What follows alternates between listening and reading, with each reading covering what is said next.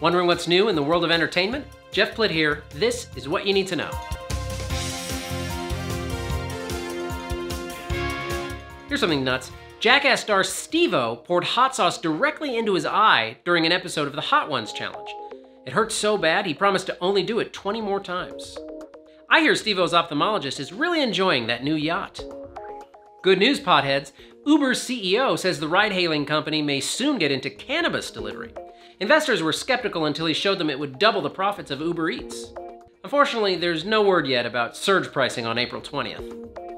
Everybody's getting into the weed game. Family Matters star Jaleel White is launching a purple Urkle line of marijuana products.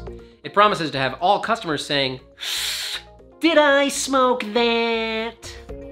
This is scary. The Consumer Product Safety Commission is urging people with children at home to stop using the Peloton Tread Plus treadmill after a child died in an accident. What they won't tell you? Before that child died, he was absolutely jacked.